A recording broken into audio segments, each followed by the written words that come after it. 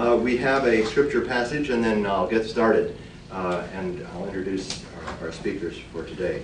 This is from Luke chapter 4, where Jesus was in Nazareth. And I've been to Nazareth, and I've also been to other places in Galilee, Capernaum, where there is a synagogue that has, it's really interesting, the lower part of the synagogue is built out of black basalt rock, which is the local rock from the area. And then the upper part of the synagogue is built out of white marble, which was imported much later. So you can see the layers there. And of course, Capernaum is a dead town. There's nobody living there now. It's just those monuments, memorials, some archaeological artifacts that have been dug up. But of course, Jesus told us about that, right? He predicted that Capernaum didn't listen to him, and so that's where they ended up. Verse 16, then Jesus went to Nazareth, where he had been brought up. And on the Sabbath, he went, as usual, to the synagogue. He stood up to read the scriptures, and was handed the book of the prophet Isaiah. He unrolled the scroll, and found the place where it is written, "The Spirit of the Lord is upon me, because he has chosen me to bring good news to the poor. He has sent me to proclaim liberty to the captives, and recovery of sight to the blind, to set free the oppressed, and announce that the time has come when the Lord will save his people." Jesus rolled up the scroll, gave it back to the attendant, and sat down. All the people in the synagogue had their eyes fixed on him, as he said to them, "This passage of Scripture has come true today, as you've heard it being read." Word of the Lord. Thanks be to God. Let's pray.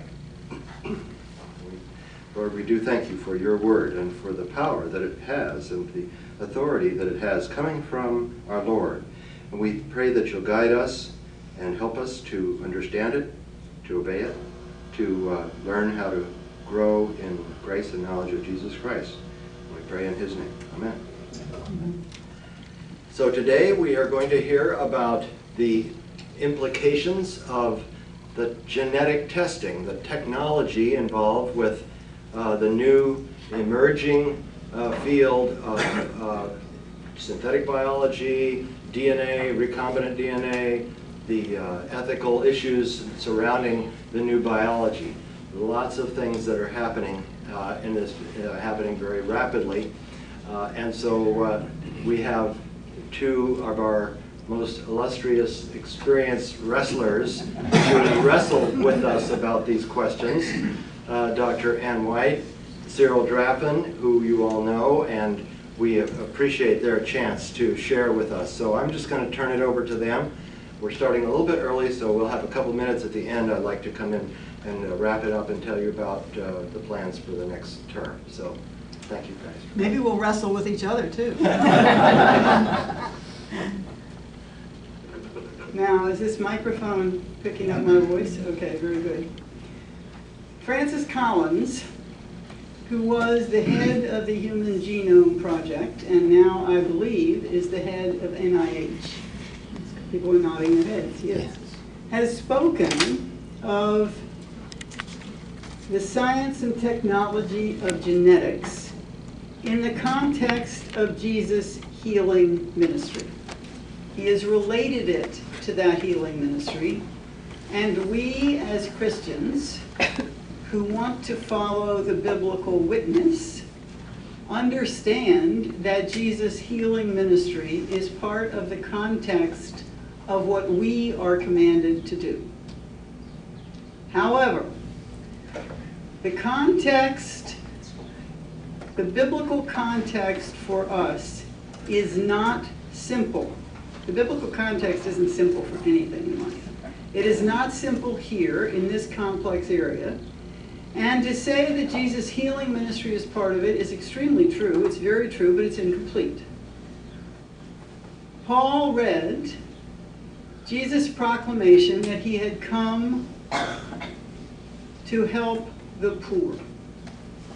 Part of the biblical context for our lives as Christians is our call to care for the poor, the powerless, the disabled, the retarded, the unlovely, the weak, as Jesus did.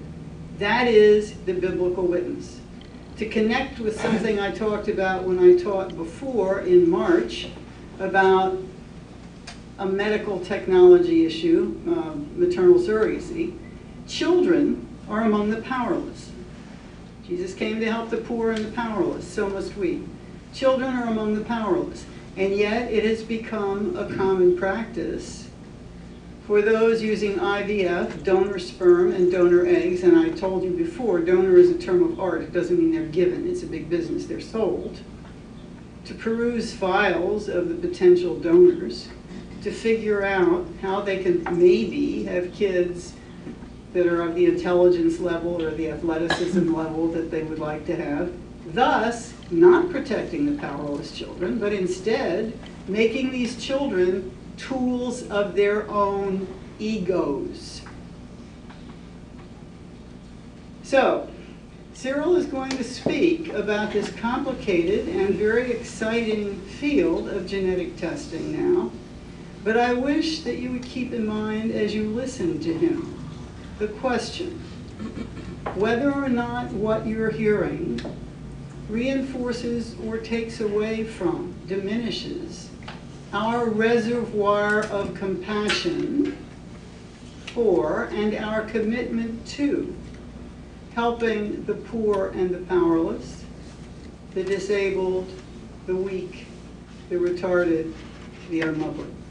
Cyril, we're ahead of our schedule.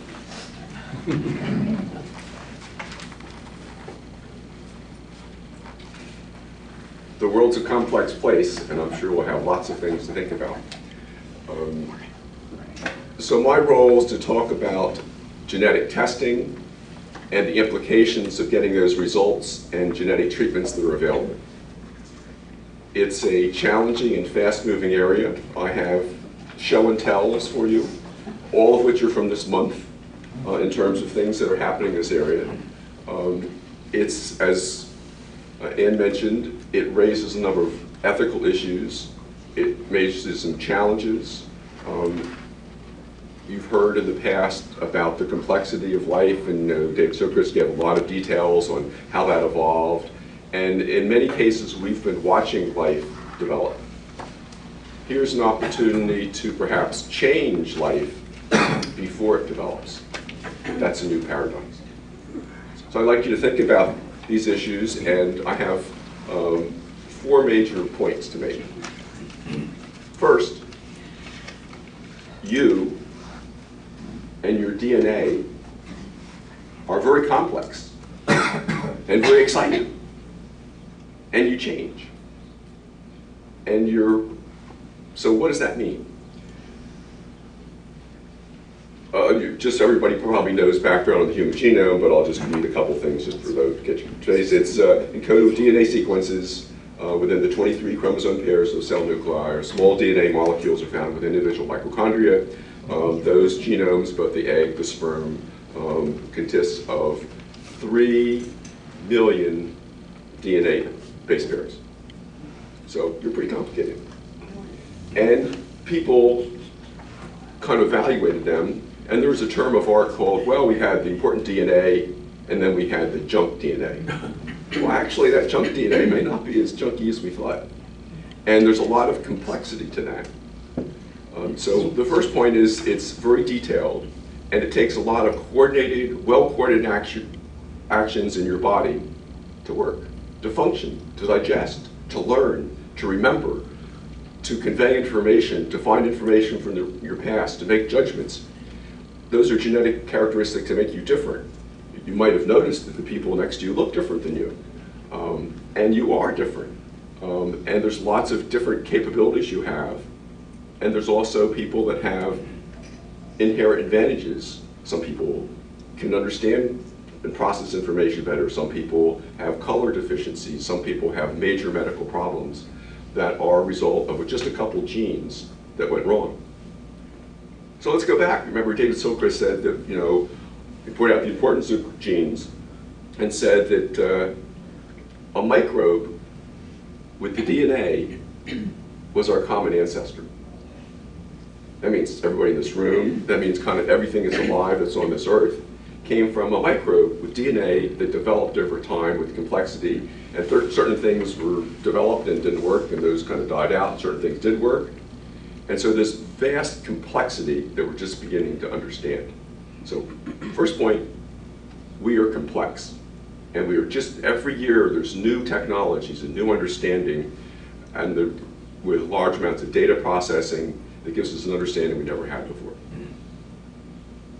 Second point, technology advances make the cost of assessing DNA in individuals affordable. So people will have a lot more information. Some of that information will be good, and they'll learn stuff and be able to treat it. And some people will go, uh-oh, I actually have a risk factor for this disease I don't have yet, but luckily I could worry about it the rest of my life. So, is information a good thing? It certainly can be very valuable. And so each of you will have to ponder that question: what kind of information would you want to know about your future? If you knew what was going to happen to you, would that be better? If you knew about your children or grandchildren and saw that they had a genetic disease, was that something that would make you, oh, now I know I can treat it, or now I have to worry about it? And so there's questions of information. In the past, there's been genetic tests for male and female. There are certain implications, and certainly in Asia, people, if you find you have a male, that's great. If you have a female, not so good, and sometimes they don't get around to being born. There's companies like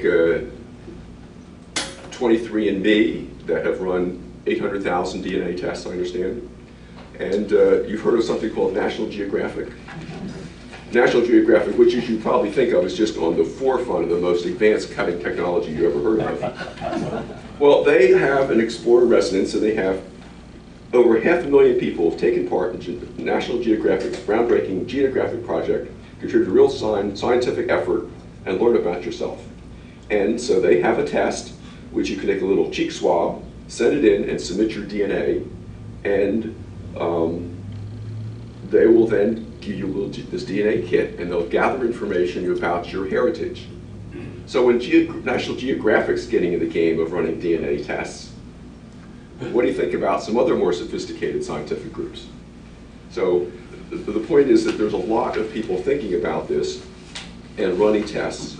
There are genetic tests done for Down syndrome, early onset familial Alzheimer's. You've probably heard of BRCA1 and BRCA2 tests for breast cancer. These have major impacts. If you, let's say there's a company called Myriad Genetics. They have this little chip. You can, do this, and they run little tests. They have about 100 people per day that send in their DNA tests, women who want to see whether they have BRCA1 BRCA2 genes. They have, just for that one little test, they have revenues of $740 million per year. One test. And a lot of people act on it. Some people do bold things because they think they have this test. You read out some of the papers. I won't be too graphic, but they do that. That's an example of just one company and one test. Other companies are coming out. NVIDIA, by the way, they screen about 1.5 million people. They have another company, NVIDIA, raised $102 million in February, and their tests now cost $1,500 to test mutations in 220 genes that they consider the most relevant. There are details on that, and so what it is that it's somewhat cost effective to run these tests, and there's better data, there's better analysis. It's not just running the test, but saying, so what? And you need to run correlations, running back to data for the health and medical histories of these people to then tell you what the impact of those gene variations are. So I have a question for you. I have a couple questions for you in this class, because you get to participate. How many in the class have had a DNA test either for themselves or their family, or they know someone that has been a friend that's had a DNA test?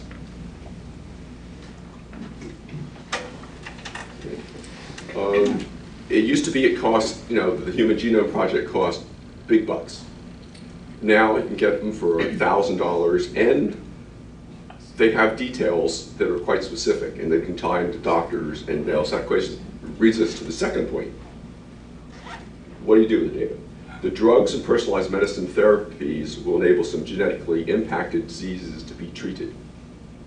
So what do I mean by that? Some people think that the impact of these kind of genetic modifications are to this century what vaccines, think polio vaccines, were to the previous century. That's significant. When you have places like the another well-known technical publication, AARP Bulletin, also from May, saying, you get 150 medications for which DNA screenings can help avert futile treatments and adverse reactions and predict which drugs will work.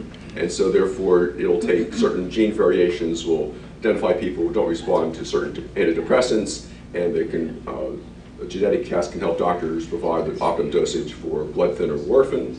So these are tests that they're recommending you take to help your current medical condition. When groups like that are recommending it, it's becoming more widespread.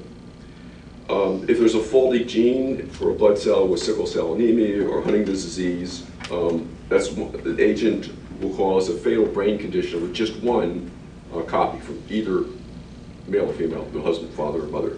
So it doesn't take very much in some cases to cause a major genetic problem.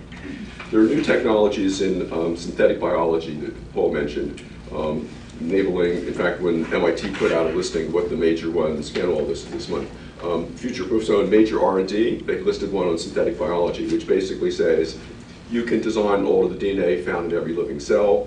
There are ways of doing genetic manipulations of it. There's ways of turning viruses on and off, and I'll mention one of the technologies right now.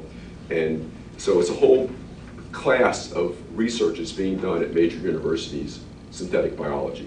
You can, from the title, you can pretty much figure out what they're trying to do. There are new technologies developed. I point out to you CRISPR. Anybody who's heard of CRISPR technology, by the way? Okay, you will hear about this. It's about 3 years old, and Paul was trying to memorize it today, so I have to keep reading it to him to get it. It's the clustered, regularly interspersed, short palindromic repeats. And then it's associated protein number 9. So what's the big deal? The big deal is that little bacteria, which are really pretty smart things, they look around and find a little virus attacking them. So what they do is they grab a little piece of that code, that virus code, put it in their own DNA in the bacteria, and when the virus comes back again, it's ready for it, because God, get out of here. Well, that technology people have played with and manipulated, and basically, I won't go through the science right now, but you can change the individual, get down to the individual parts of the gene, and to turn it on and turn it off and modify it. It has that degree of specificity. And because of that technology, only 3 years old, it's a groundbreaker. And so, does anybody hear about this? Well, let's say New York Times. So, New York Times, this is one of the two women, Dudra. She was basically worked down at the University of California, and so she was, they called her the gene editor. And so she basically worked on this CRISPR technology. Hold that up for the video. And hold up for the video. And we'll get there. But I would, just in case people don't have the genetic modifications to see perfectly yet, this basically is technology which can be used to alter the genes in the human embryo. And that has significance, because if, let's say, you're treating someone with an anemia, a gene that causes anemia, and so therefore you can die, and you treat the blood, you process the blood and put it back in the person's body, and they get better. If you have a gene, you're changing the stem cell, making a genetic modification, that works for that individual, and that works for the progeny of that individual. All the children, they're online, anybody they have the rest of their genetic life, and their children's life, and their grandchildren's life. And so making those changes are a big deal. And this technology allows that to be done. And there's two scientists that are kind of fighting over the patent for it. And so I was talking to the president of one of the companies a couple weeks ago at MIT, and because the other guys came out of MIT. And they basically, this is a company called EDITAS Medicine, and they're starting with ex vivo blood processing and also ophthalmic, because in that nerve it's very kind of controlled and the genes don't go anywhere. But the next step is to take them somewhere. So we'll get to that in a moment. But by editing the DNA of children that are born, you may be able to improve their outcomes. And there may be alternatives. I mean, in certain cases in Huntington's disease, you can have a sperm. In Huntington's disease, if you have the bad gene, you get Huntington's disease, and that's a big problem. And half the children would have it, half wouldn't. So one technique is, okay, you could take the sperm of that male and fertilize a dozen of his partner's eggs, find the ones that had the disease and kind of destroy those eggs, and then pick ones that were good to use them. So you don't have to do any genetic modification, you just know about it. But that's going to start raising some ethical questions, which I'm sure Ann's going to join in with. There are a whole bunch of special genes for inherited blood disease. And by the way, I'll hold up the picture here, but in case you're wondering what the CRISPR tech looks like, here's the picture.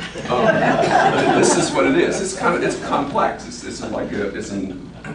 It has a three-dimensional characteristic of the way these things work. And so these are all very seriously complex operations.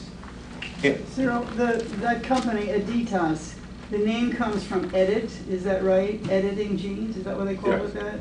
Okay, and everything you've been talking about in connection with that has the potential to change progeny?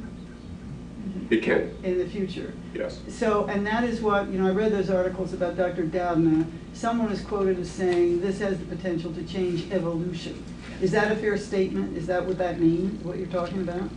Okay, so let's review the three. I guess I'm going to answer that directly. So first point, you and your genetic DNA are really complex. Second of all, there's a lot of tests out there, and they're getting better during their analysis. Third is technology advances make the medical therapies possible. The fourth one is the ability to modify DNA, particularly in germ lines, just what you're saying, for the ovum and sperm, will have major ethical challenges because it'll affect progeny for years. So let's just pull in, this month's view of MIT Technology Review. I'd like someone to help read the title for me. We can now engineer the human race. Is that provocative enough? And so the answer is yes. That enables this to be done, to change the genes. That is evolution. It's evolution. I mean, people have done genetic modifications in agriculture, and some people get a little concerned about that. But when you put it into people, which have long-term impacts, that has more of an impact. So they've certainly done some of the testing in pigs and cattle, but if you do these things, you can get rid of things, scourges like cystic fibrosis. You can do changes. So the question would be, well, has anybody going to try this? Well, the answer is yes. So I just happen to be wearing a Chinese tie because in China there is a person who ran these tests to try to change, to modify a stem cell, that's that base pair that has a genetic impact, of inherited blood disease that causes anemia. That didn't work, but he published it in Protein in the Cell, I think. He was turned down by Science and other magazines because they had some questions. But those tests are being done. There's at least 4 different labs in China. There's at least 2 or 3 in the US that are running these kinds of tests now. 12 countries have banned it. The United States allows it, China allows it, it being testing and modifications of stem cells. The American Medical Association has some kind of prohibitions on doing some of these things, but they were written in 1996 before anybody was able to do it. So, and they're not that enforceable. So I would like to point out risks and then turn it over to Ann to talk about some of the things. just because you fix one gene doesn't mean that's the only gene you've modified. And they turn out it's only about 40% successful, they think. And it also makes some changes in other parts of the gene, which you might not find out about until days, months, years, decades, generations later.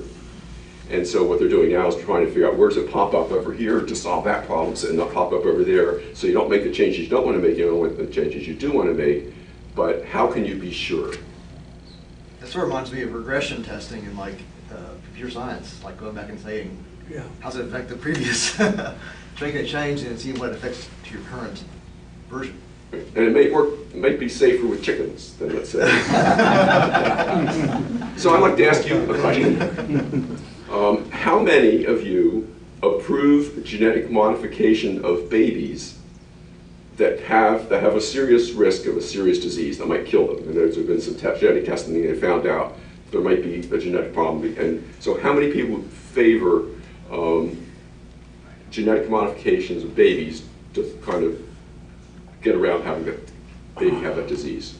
I'd like a show of hands that say yes. I'd like to have a show of hands that say no. Okay, you're about consistent with the country. The Pew study said about 46%, or about half of the people said yes, it was okay to make genetic modifications of babies. Okay, second question. How many of you think that genetic modifications to make a baby smarter, more intelligent, would be taking medical advances too far? How many people think that would be going too far? How many people think that that wouldn't be going too far? Okay. According to the Pew, about 83% said it would be going too far, and obviously the different 17% said that would be, it'd be a good thing to do. So let me pause there and open up to questions on this topic. I could go on for a long time with more details, but on the dialogue of this genetic issue. So I'll start there and work with Cyril, that last question implies that we know what makes people smart. Well, maybe I should say the word better, it was their test, but there are certain genes that they can tell that really have very strong bones. And that's probably a good thing. There are certain genes that, you know, that looks like it's going to, because they've run it in Icelandic tests and other places, that those people with those genes don't get Alzheimer's. And so there are certain genes that you can point to that make people better, if not smarter. The problem I had with your first question is not the question itself, but the implications of the next step. If you're able to do what you said, then what? What happens? The science and the industry, if you will, are never content with stopping there. They want to go to the next step. And if you have success in the first, it goes right off from there. And that's what bothered me in answering the question, is should we even start that? Right, that's why we're having this class, because we want you to be bothered. Thank you, Cyril. This is really great. What I'm sitting here thinking about is my history. I'm remembering that Hitler started, or some of the doctors back in that time, started genetic research, so it's not a modern day phenomena. It's gone back a while. So it's really, I think for me, a concern about, and as a Christian, knowing that if we took this procedure or this process for the good, we're all still dealing with a sin factor. As a Christian, I believe that. And so the struggle is going to be, what if someone says, well, only blue-eyed children should be born, and let's modify, or only, and they select out. And then there's a danger, I think, in then having that sense of a sort of a demigod, that now we can change not only human beings, but we can change the course of time. So I guess it goes with what you're saying also. It spins out and we don't know where it's going to lead. So I'll be interested to hear Ann's the ethical dilemmas, because you can't separate that out. It's all of that, and then there's the question of money. what happens if only the rich people and only the rich societies can afford these genetic modifications? Yeah, on that last show of hands, I think that had to do with changes in mental capacity and so on. Is that right? Yes. Yeah. Or the potential ability for it. Important factor would be the risk involved. I mean, I could just hear the doctor or the technician saying, well, now we can't guarantee, of course, just exactly what's going to happen, but 90% chance it's going in that direction. What about the risks of going badly in the other direction? I mean, that would be a big factor on my show of hands. That is a major issue because no one's going to give you a guarantee. No one knows. And you're probably going to sign lots of medical forms and legal forms saying you can't hold them responsible. But it's a major challenge, and it becomes maybe less of a challenge if you're dealing with a sick kid with a genetic problem that can be fixed in that one individual, and that person's going to die or be saved based on the genetic test working for that person, that child or adult. It's a lot different if you're making a genetic modification in a stem line that something could go wrong and you can't really go back 5 years later and say, you've got this problem now, we really actually need to kill you. And certainly you can't have any children anymore because it's going to be a problem. So, major problem. We'll take just a couple more questions, then we'll turn it over to Ann. Well, there are two levels. Oh, you had a question. Bruce gets to go. Every scientific advance has risks and has potential good and bad effects, as we understand good and bad. The question about that Elise raised in her interesting point, whether we are playing God, would not one say that medicine, in saving lives through techniques that simply did not exist before, is saving lives that would not have been God's plan. They would have died. So you have that whole set of issues that come to the fore. We're playing God whether we like to or not. And the third, I think as much as anything, is what is the process for making the decisions about go, no go in any of these devices and techniques that we're talking about? And the question is, it's God's plan for us to have these developments in technologies to then make these modifications, or is that not His plan? So there's a bigger question on top of that. There is a thought about how do you set up these standards, and so there is a group that was done, it's called the Alsamar conference that held in 1975, where biologists got together to deal with a new technology called recombinant DNA, and they made some standards of what was acceptable and what wasn't. The thought was, should there be the same kind of thing for germline engineering, a national, worldwide discussion of what's the right thing to do? Because right now it's just in the R&D stage, it's not being applied clinically. But that's a major question, and we should handle it. But when we're going to talk about whether we're playing God, I think it's time to bring Ann up. Because I think it gets to the question of Christian faith and some of the ethical questions that we have, as you've already raised. So, Ann, do you want to pick up on that? Yeah, I don't think the phrase playing God is very helpful as an intellectual category. And I'll say in a minute why I think just using the word ethics isn't either. First of all, let me ask this question. Is there anyone here who disagrees that in addition to healing, care for the poor and the powerless is a biblical witness to which we're commanded to respond? Is there anyone who disagrees with that? If you do, say so. We need to be honest and discuss these things. I suspect there are people in this congregation who really don't agree with that. But nobody in here this morning, or at least you won't say so.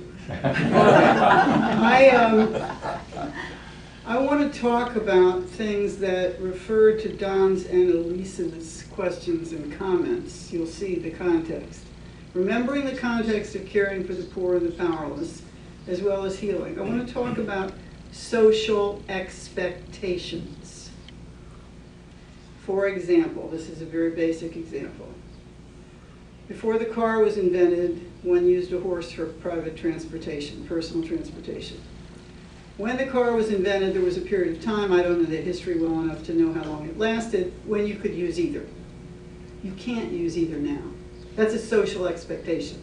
No one can choose to ride a horse to work. That's the development of social expectation. We as Christians, as well as everyone else, need to be conscious of that, though oftentimes people aren't conscious. It happens, we don't think about it until it's happened. The use of email. 25 years ago, maybe even 20, there was not a social expectation that you needed to keep up with your email. Was there? Is there now? Yes, there is. Social expectation. Now, to what extent is it, to go back to something I said earlier and to get into the issues that have been raised here, it is already considered usual, if not expected, that people will use IVF, donor sperm and donor eggs, and read files about people giving the eggs and the sperm to find people that appear to match the kind of children they want to have. Powerless children, they're the powerless.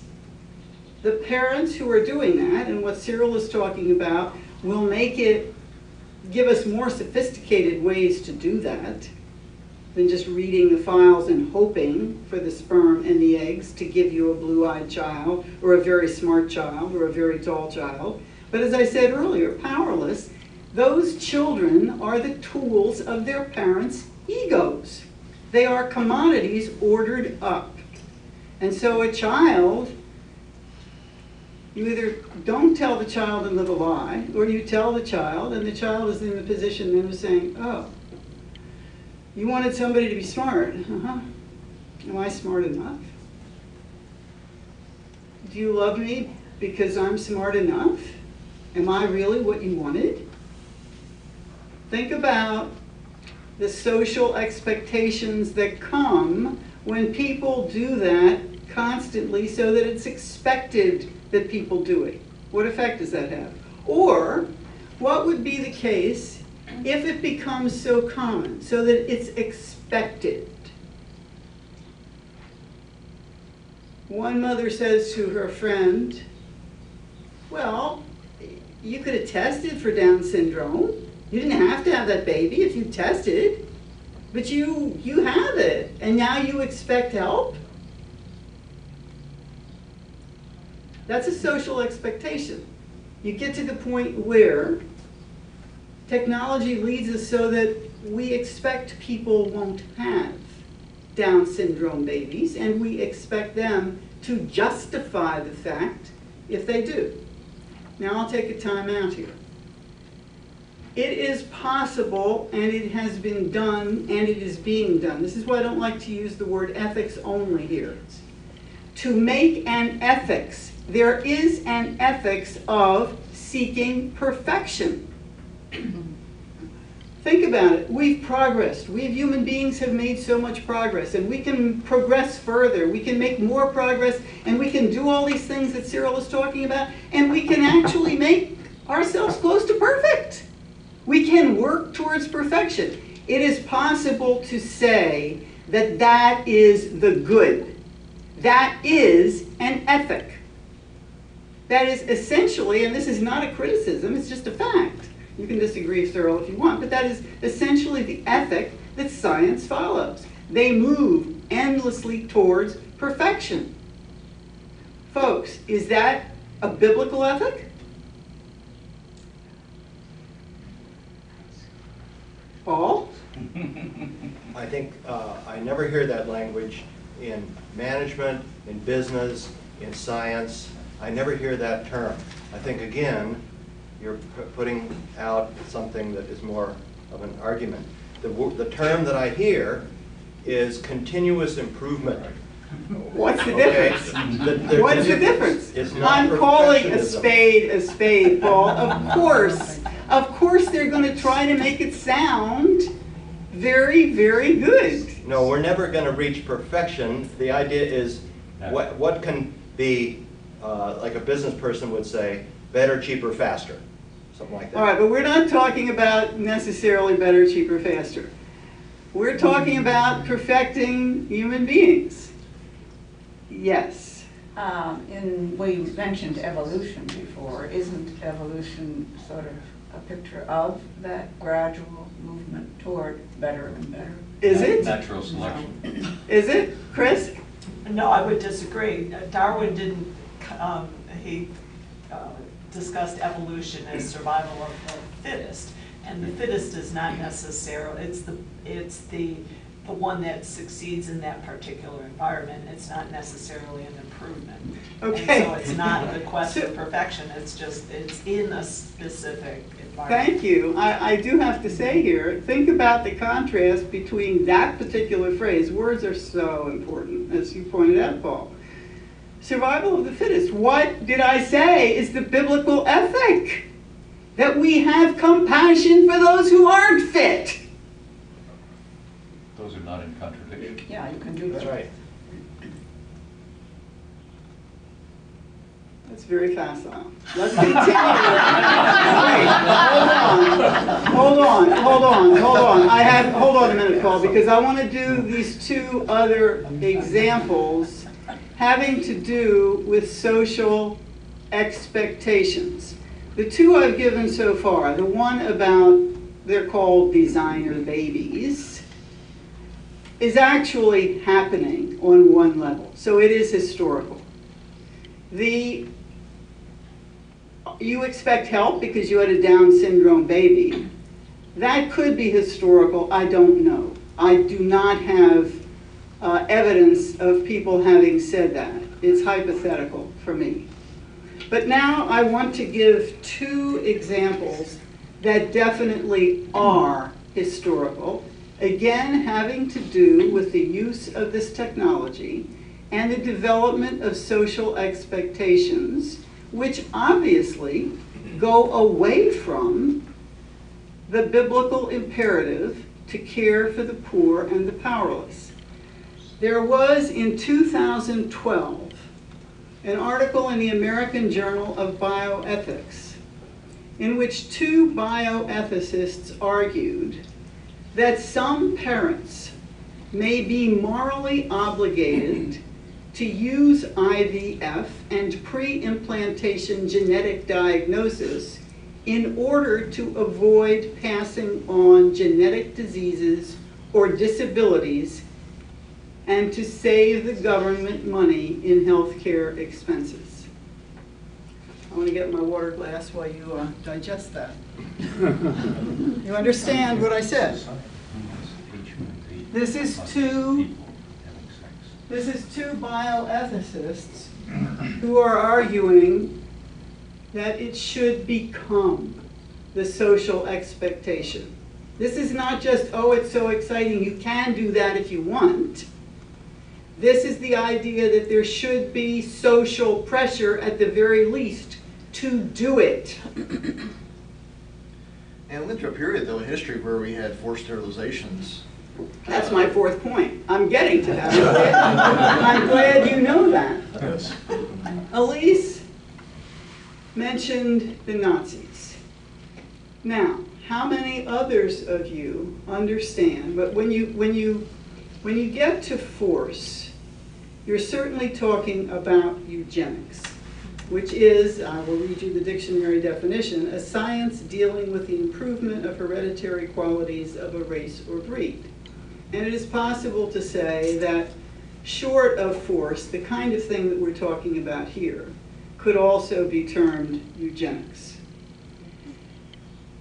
How many of you are aware that in modern times, it was not just the Nazis who practiced this at its extreme, where force was used? Does anyone else know anything about it? Tennessee. 28 states, including the Commonwealth of Virginia, had, beginning in 1907, laws that said that people in mental institutions should be forcibly sterilized. Again, I don't know this history in detail. It is likely, however, people have made the connections. The guy that I read, the one Reformed person who writes on this, has made the connection between the very first body of knowledge about genetics, Cyril, I hope you agree with this, which was Gregor Mendel, the monk, who discovered using his pea plants that qualities were inherited, heredity, the first body of knowledge about genetics. And lo and behold, Americans took this up and said, wow, talk about your social expectations. We got to expect that we're not going to have any more idiots. And in fact, these laws in 28 states were challenged, and one of the cases went to the Supreme Court. Justice Oliver Wendell Holmes, in upholding these laws, said, and I quote, "3 generations of imbeciles are enough."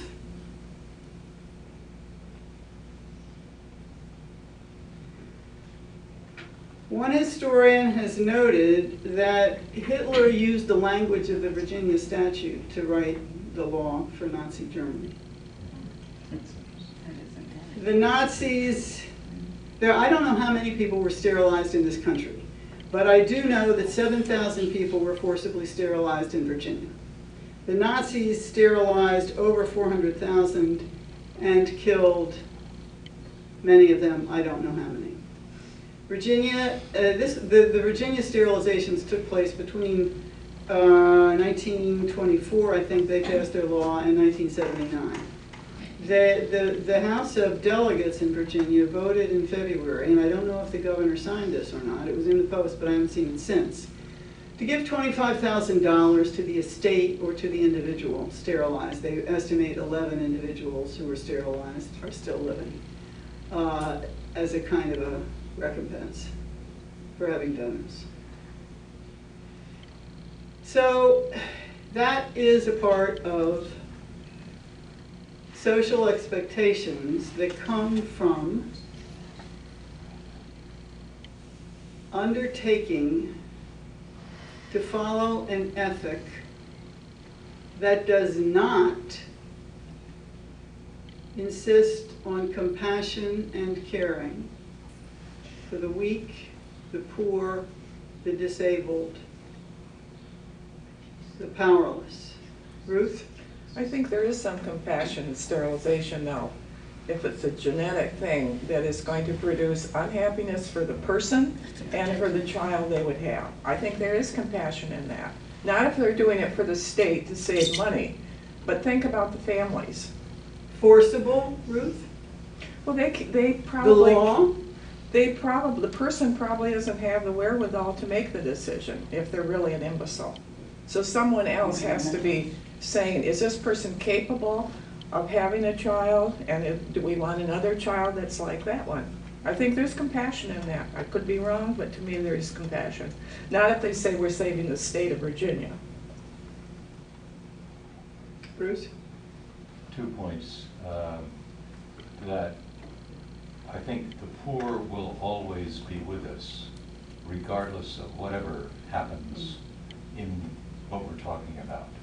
And therefore, the role of compassion in human beings will always be there. These are not contradictions. There will always be an opportunity for compassion and the injunction from our Christian heritage to use it. That's point first. Second, in terms of forcibility, it comes very quickly to public health, and we see this in HIV, who are forcibly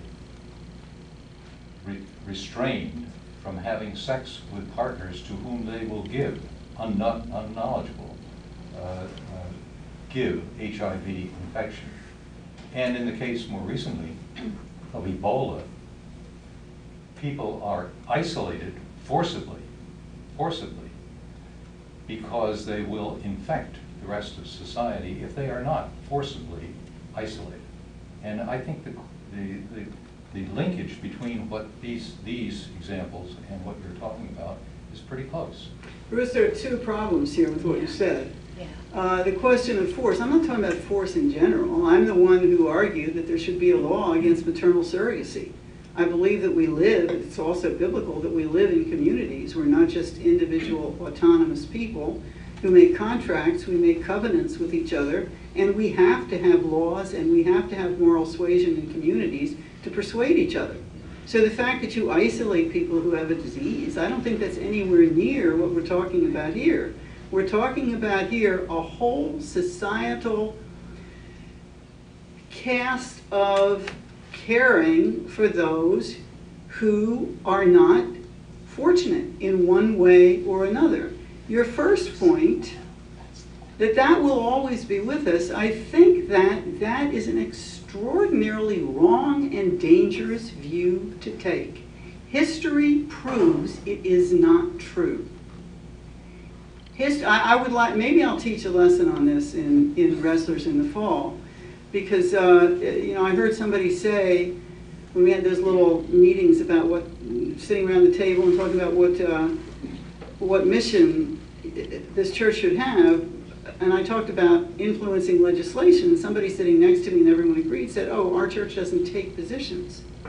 If the early church in Rome, in the Roman Empire, had not taken positions with respect to compassion for women and children, we wouldn't have the ideas about caring for women and children that we have today. The Roman Empire didn't have that. If the church hadn't taken positions about slavery, where would we be today? That didn't exist, compassion for human beings, when there was slavery, chattel slavery in this country. It's not a given. And it's not a given in the church either. Elise mentioned the Nazis, I mentioned the Nazis. Where was the understanding of compassion in the church? Those were German Christians that agreed with that. All the scientists, the Christian scientists, practically all the German Christians that went along with it. Bonhoeffer was the leader of the confessing church. It was tiny. A minuscule number of German Christians said, hey, something is going wrong here with what we're doing. Every generation in the church has to work towards it. Sin, people, do you understand what sin is? I mean, this is what I was going to conclude with, and I'll say it right now, and we still have time for more questions and conversation. Who are we? Who are we to judge who should leave the face of this earth? Are we so good? If you think you are, why do you ever darken the door of that church? If we're so good that we can be the judge and call it compassion when we're judging, we're shot through with self-seeking, self-interest. Every second of every minute of every day, each and every one of us is dominated by that, and we have to ask God's forgiveness for it every day and struggle against it every day. And the church has to struggle against it, and in my view, it's not struggling against it anywhere near hard enough at this time in our history when our culture is dominated by self-seeking and self-interest. Elise. I really appreciate your passion, and I really appreciate what you were saying, but I have to stop and go back to what Bruce was saying. Jesus said, the poor you'll always have with you. But Jesus, you can't leave that phrase hanging out there. You have to see the context. You have to see the context. And so I affirm what Bruce said, but I have to say that Jesus was pointing us to something greater. And I think you're saying that as you go on, that yes, the poor will always be with us. We have a ministry to the poor, and I affirm what you're saying in that. But it really is that we can't put these hard decisions into any one group's hands, especially without that Christian God perspective about life. And I just wanted to say that. This is some really hard stuff. I work in a hospital system, Johns Hopkins, where they're doing so much stuff right now it would make your head spin. With the things that they're doing, medical health care can be a very hostile environment. We all go to the doctor, and we know that it's a place where people really, they're not simple answers. And so I just want to say, hanging on to what Jesus said in the context of all of that, I think is where we'll find our victory, and not to sum up things, but thank you Thank for you. letting me say that. Sir. Remember that case about 3 years ago where some 9-year-old wanted a kidney transplant and the law said you had to be 12? Yes. And there we had a committee, Yeah. went to court. It's one thing to apply all this generally. It's quite another when it's your kid. Yes, yeah, yeah. Someone else, yes. When I think of Jesus healing the lame man, I think I could think of it in the sense that here is someone who is lame. We should have compassion.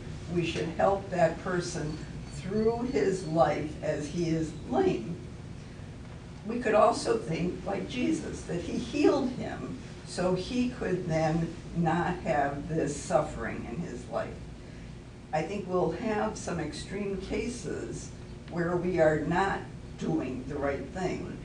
But to me, if there is a way with compassion to help heal, I think that's fine. That goes without saying. I started with that.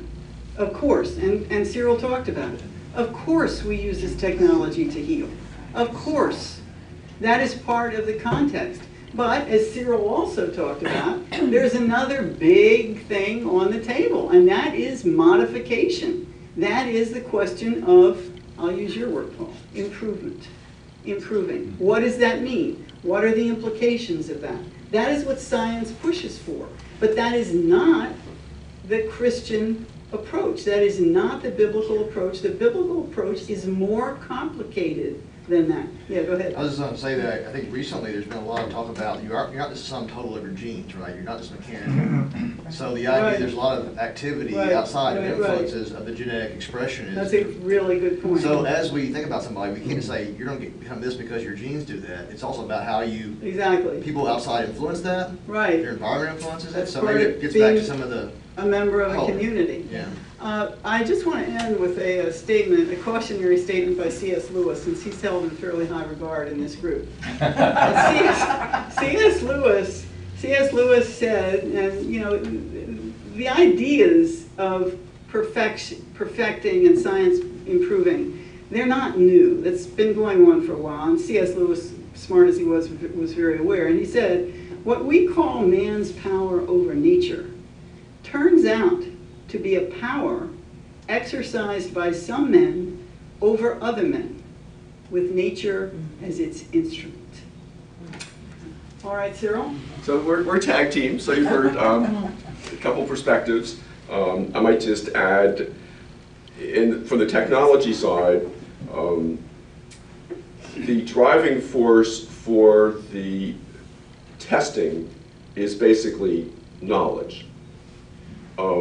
What you do with that knowledge, and this is a general question, depends on wisdom and how you apply it.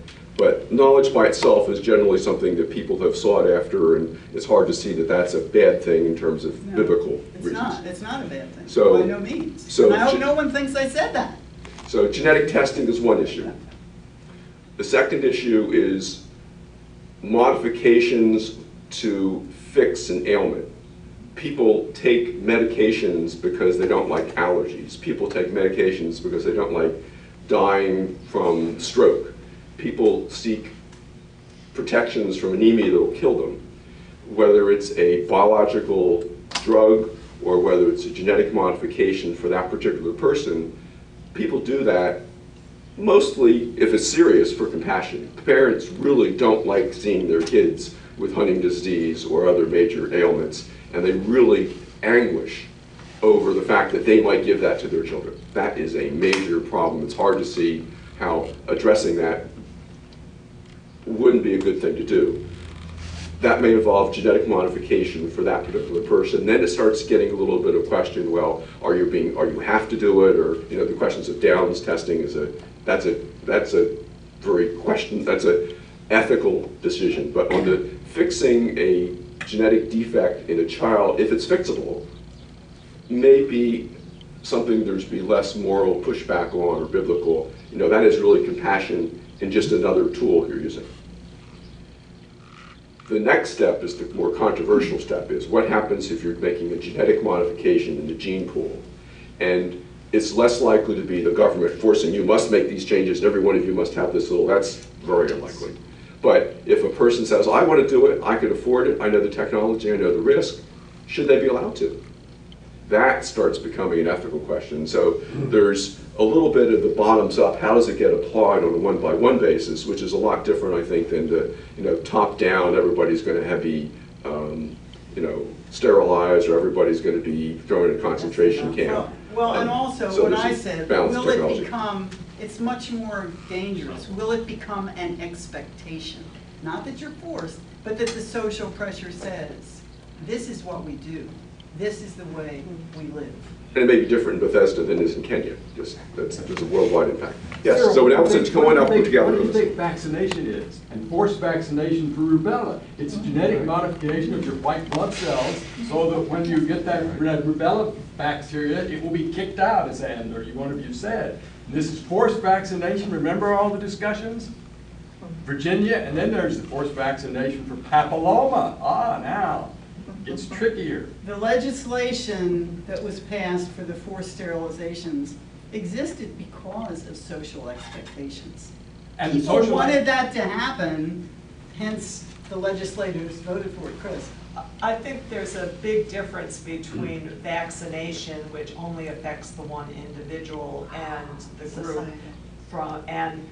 That rubella vaccination is not transmitted in your sperm or egg to the next generation. And I think that's where I have the issue is I don't think human beings are smart enough to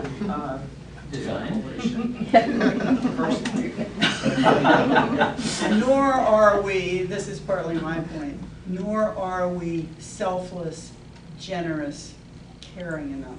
Well, I'm sure there's genetic modification for that too, right?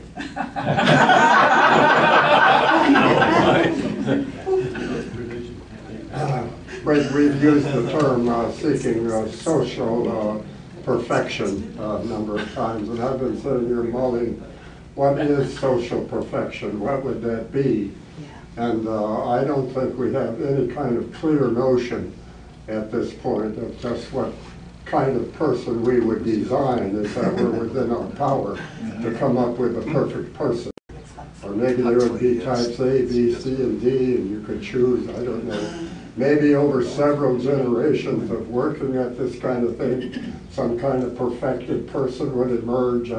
But at this stage, you know, if each of us were to try to write down what we think the perfect person would be, I think we would have a plethora of opinions.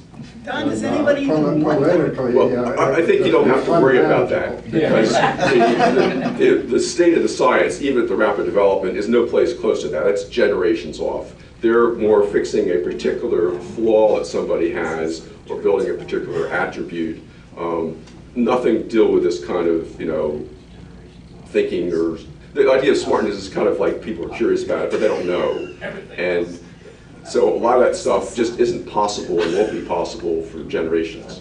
But fixing ailments, I think, is the kind of the near-term focus of the science and the application. The genetic weaknesses, flaws causing disease is more the focus. And a lot of people raise that as an issue, and I think that is a legitimate thing to worry about some decades or centuries from now. But it's not a near term. No one knows how to do that. Well, the social expectations, as I pointed out, are starting. Small, but they're there. So this is a topic that could go on for a while. I know Paul wants to wrap this up for the, we're wrapping up for the session, and Paul wants to wrap it up for the year. So by all means, we're happy to chat afterwards about this. We haven't fully resolved the issue.